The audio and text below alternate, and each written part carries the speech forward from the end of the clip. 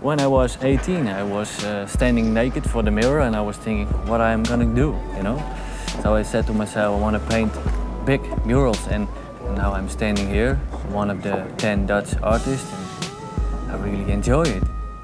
I find my inspiration in the everyday environment.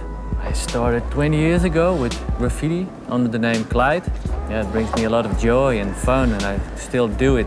Many styles and many ways, from block letters to wild style.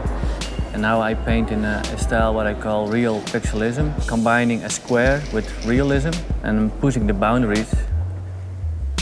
I did some different things. I made a bottle rocket, so a tree, what became the bottle. It stands for steadiness of 400 years Grolsch.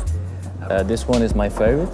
I'm combining pixels with realism, and in this piece I took it a step further, and it has the shades, the realism, the pixels, the lines and the dots. A line is coming and then the dot. Like you were a little child, you connect the dot, so it's also about development and growth. Paint keeps me going. It's like that. It's a way of living.